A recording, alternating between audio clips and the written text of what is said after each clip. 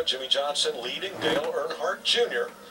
And here's how the Coca-Cola family of drivers are faring, all still running.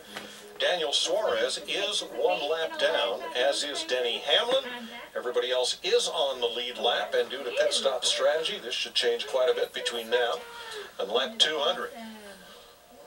Dale Earnhardt Jr. to the point. Elliott Sadler, Jimmy Johnson, Chase Elliott, Chris Buescher, 5 Chevrolets in front. Most of the Toyotas and Fords have already made a pit stop under green in this second stage. Seems like some of these guys, like Jimmy Johnson, Dale Earnhardt Jr., these guys seem like they're doing it the conventional way, 60 laps, 60 laps. Everybody else, Fords, Toyotas, they seem to be playing a little bit of game here, trying to figure out if there is a winning strategy.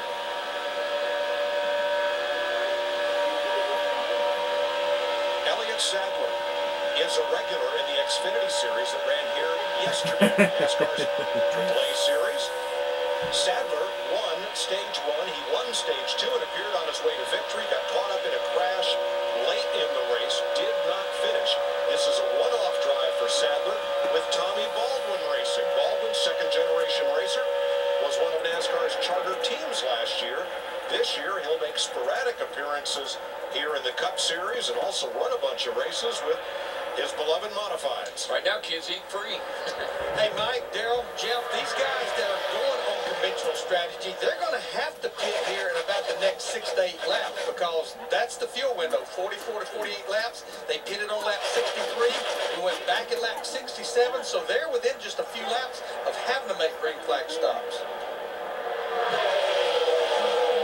Lap 39 of 60 in stage 2, so those Fords pitted at lap 30 of 60 in this stage, lap 90 of the race. You know, it's just a dangerous game that these others are playing by anytime you pit early, there's a chance if a caution comes out, if something goes wrong, you could very possibly be a lap down. If this stage goes all the way to the end, they're probably going to be in good shape. I really think it's almost like they're running this race backwards. You know, trying to figure out, how do I get to the front? Where do I get my track position at the end of the day? And maybe they think this strategy, the Toyotas and the Fords, is going to get them there. Clint Boyer earlier had contact, and he was concerned if that's really affecting the aerodynamics on the right rear. I got a parachute on the right rear. I'll hop up here. I didn't look too. Guys, don't parachute. Let's drive the car and let's go up to the front. Unless there's an rocket button in here, you're going to have a little trouble right now. Patience, Grandpapa, patience. I'm just saying, we repaired the right rear. It should be okay. We might get our Fox cameras to that right rear to show these guys, yes, Clint, you do have a parachute. You can see how that right rear has been buckled and pushed in, and it has pulled that right rear fender out. See it right here. Yeah, that to me, that's a parachute. That's a parachute. Plus, he's lost the rear quarter panel back there where you get your side force from. So he's got some serious issues they need to address if they get a chance. Not sure if Corey LaJoie clipped him in that lap 30 caution or if he got into another skirmish. I thought it looks like the car got a little loose and he smacked the ball with the back of the car, but I don't think I saw LaJoie hit him when he came down the pit road near that time. Got close. Very close. The only non-Chevrolets in the top 10 right now are Cole Witt's number 72 Ford and Michael Waltrip's Toyota. We're pitting in 3 laps. Pitting in 3. Here we go. There we go, 3 laps. There's the California driver, Cole Witt. Let me just remind you of this. When we get to this next stage and that flag comes out, all this is over. We got us an 80-lap race. We don't know if we're going to get no cautions or 8 cautions. That's So right. Larry, you think they go right back to traditional I think you have to. strategy of what I we're think seeing you on the have to. Chevrolet? You'll have to pit at least one more time. Chris Myers? Chris Neville, excuse me. No, we're talking about strategy, Michael Waltrip. Their team strategy today was if they were running around 20th, they were going to be pretty conservative. But as soon as you get into the top 15, well, that's when we want to start going for it. And you look at the last 10 or 15 laps, that's exactly where Michael Waltrip's have been. Michael's somewhat of a contrarian, you know. He'll figure out a strategy all of his own. We're just past halfway in the Daytona 500. Dale Earnhardt Jr. is your leader. Matt? Mike, Jeff, and DW were talking about different scenarios of trying to put those Toyotas a lap down. That's what Greg Ives told Dale Earnhardt Jr. Try to put them a lap down. You've got a Chevrolet behind you and also a teammate to help. And Junior simply said, I cannot get a run. I am wide open. I mean, he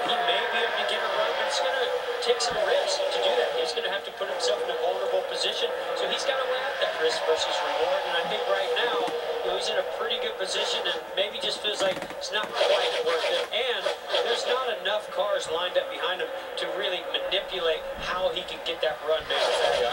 Dale Jr. is one of the smartest restrictor plate racers that I've watched in a long, long time. He knows when to make that move, and he knows this is not the time.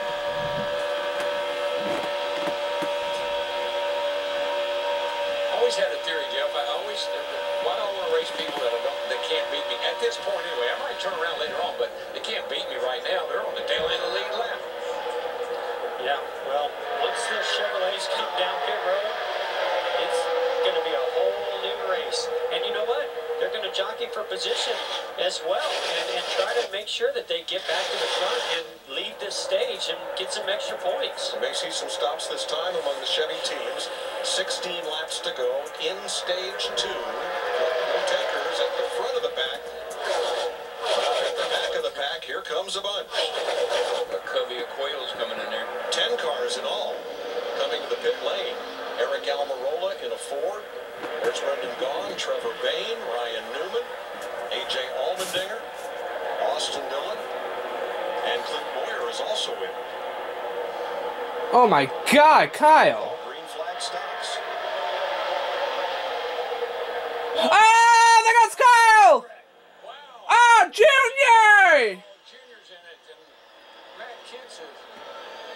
Oh my God! All piled up in turn 3. What the heck happened? The A-team just turned around. I don't know if he got himself in a unique position or the car got loose right there going in the corner or it had a tire going down. Fuck! It just turned around. Junior! A lot of damage to the 88 car, right? And that Toyota plan of drafting together appears to have come undone. We got to see that again, because I don't know what happened to that 18 car. I'm like you, Joe. I just saw him starting to get sideways. Kyle Busch, one of the favorites for the 500. And now, Dale Earnhardt Jr. is on the 5-minute crash damage clock. Remember, if you can drive it back to pit road, you can try to repair it. All right, let's see what we got. There's There he Kyle is. Busch. All by himself. What? Oh, it just Whoa. turned. I mean, that has to be a tire. There's no way that car just jumped around like that without something happening to it. How did Sadler? I mean, he just lost. That thing just went sideways. That was in the front of the pack.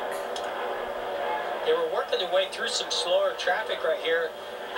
I can't imagine that there was an error. Sadler just got a little nick situation from there, friggin' Something Ty. about that tire. Definitely Did he turned around in a hurry. Did he make contact with that car he was That's passing? a good question. I didn't see any, but we can look at it again.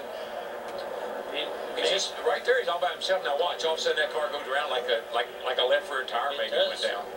Before that, he and Michael McDowell were pretty close Whoa. together Oh, on yeah, the did you see Junior Junior? almost Yeah. go up on 2 wheels. Jimmy He goes Johnson by on the scoots inside. through.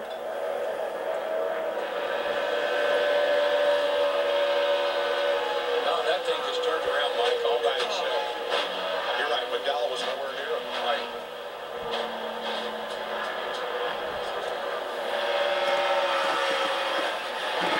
Junior. Eric Jones.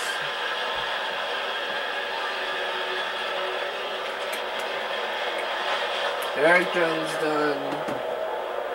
Kyle Busch has gone. Kyle Dunn. He is out of the Daytona 500. Kenseth's done. Per the new Ty Dillon crash damage done. policy rules. And Junior is done. Here's what Kyle had to say. Fantastic. Left rear. Thank you, the right rear. Right rear went down.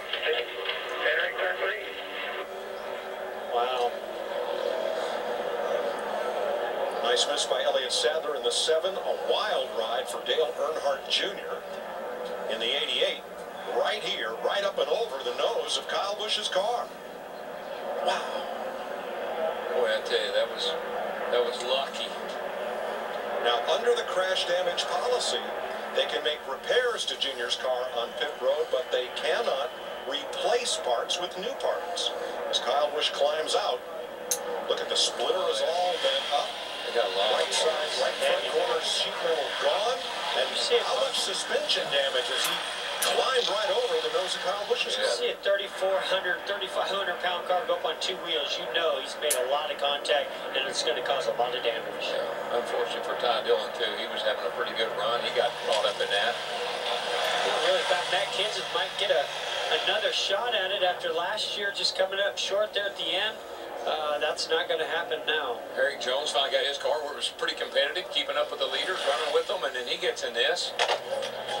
It's not going to drive very good, but will it make minimum speed? That's the only question on their minds right now. Yeah, that's doubtful. The minimum speed is a lap at 56 seconds. That's 20% slower than race pace. Jamie? Well, we heard Kyle Busch's radio say right rear. Kyle, did you have any indication leading into that issue? No, I wished I would have. If I would have tried to wave off as many guys behind me as I could, but it happened just as soon as we started picking up load into turn 3 and just spun around. You know, I actually felt like I hung onto it for a long ways, and then finally it went. You know, I don't know if it was the left rear that went down or the right rear that went down, but man, tore up 3 JGR cars in one hit and also Junior, you know, so I feel bad, horrible for those guys, but man, nothing that we did wrong, you know. Obviously Goodyear tires just aren't very good at holding air, so it's very frustrating when we have that down here every single year we've been here. Last year we had it as well too. It wrecked us in practice and tore up a car. A few cars actually were in that as well, so this M&M's Camry though, we were just biding our time, playing it out, trying to see what the strategies we're going to do at the segments. Thankfully we have I guess a segment point, you know, out of this day. That's a positive, but man, you're trying to win the Daytona 500 here, you know, and that's just so disappointing. All right, now Kyle Busch, because of the new NASCAR policy, even though he drove back to the garage, he will go to the medical center to be checked and evaluated. Thanks, Jamie. For the second day in a row, as in yesterday's Xfinity Series race, the winner of Stage 1 will not be around to see the checkered flag. Now, Dale Earnhardt Jr. is back out onto the racetrack, so when he crossed the line at the end of pit road, the crash clock stopped, and he'll have a chance to get up to minimum speed. Now, Elliott Sadler is the race leader. He snuck right through the middle of all that. Did a terrific job. Remember the last time that 7 car was leading a race at Daytona? Been a while, but it was when... Let's take a look at how Jimmy Johnson's spotter helped him worry less through this with Liberty Mutual Insurance spotter coverage.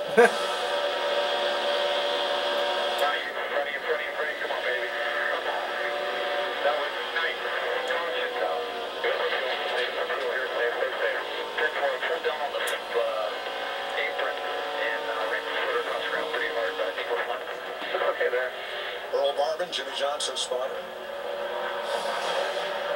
As we're under caution for the 3rd time today, Kyle Busch loses a tire. There are the spotters.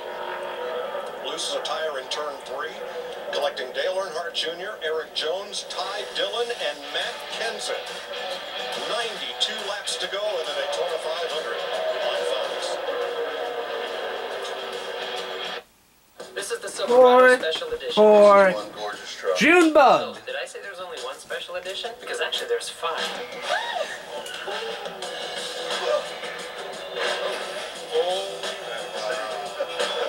Nice. Strength and style. Which one's your favorite? Come home with me. It's Truck Month. Find your tag for an average total value over $11,000 on Chevy Silverado All-Star Editions when you finance through GM Financial.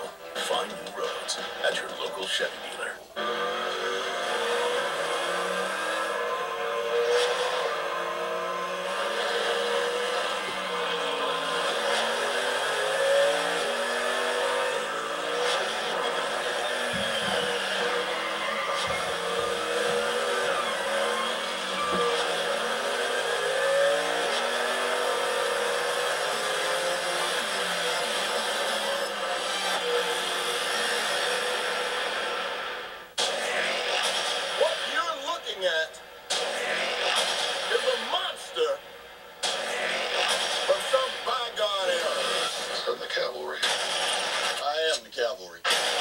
I am the cavalry. Time to show that man is king. You should come here. Skull Island, rated PG-13. Experience it in IMAX March 10th. What are you doing? Good? Just isn't good enough? Upgrade. Well, you ready to go from great to awesome? Upgrade. If your energy drink just isn't getting it done, or you're ready for more, upgrade to Extra Strength 5-Hour Energy. Upgrade. Try it once, and you'll know why we say upgrade to awesome. Whew, thank you.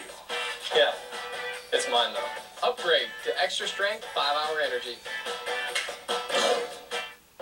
The innovations that define human history can be traced back to one moment of inspiration, when we controlled fire, had the curiosity to explore, or fought sickness and death. The grease bar for humanity starts here. Origins, the journey of humankind. New series Monday, March 6th at 9 on National Geographic. Today, Unlimited gets the network it deserves. Verizon. Sorry. It's unlimited without compromising reliability on the largest, most advanced 4G LTE network in America. Under a red flag Sorry, from what the phone it's says. just $45 per line. 45. And that is all the microphones that I have. Unlimited on Verizon. 4 lines, just $45 per line. The Daytona 500 on Fox is sponsored by the American Petroleum Institute. Visit poweredpastimpossible.org. Now this week has been a special one as our new series title sponsor, Monster Energy, put on an amazing smoke show yesterday for fans at the Speedway. Monster Energy brought all their toys out to the fan zone. That included giving Jamie Lynn Spears inside the ball of steel.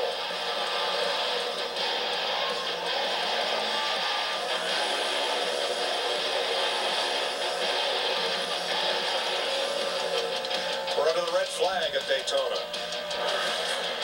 for a 5-car pileup in turn 3. Started when Kyle Busch lost a tire. Eric Jones, Matt Kenseth collected him. Dale Earnhardt Jr. hopped up and over. Ty Dillon also involved. Jones, the 77.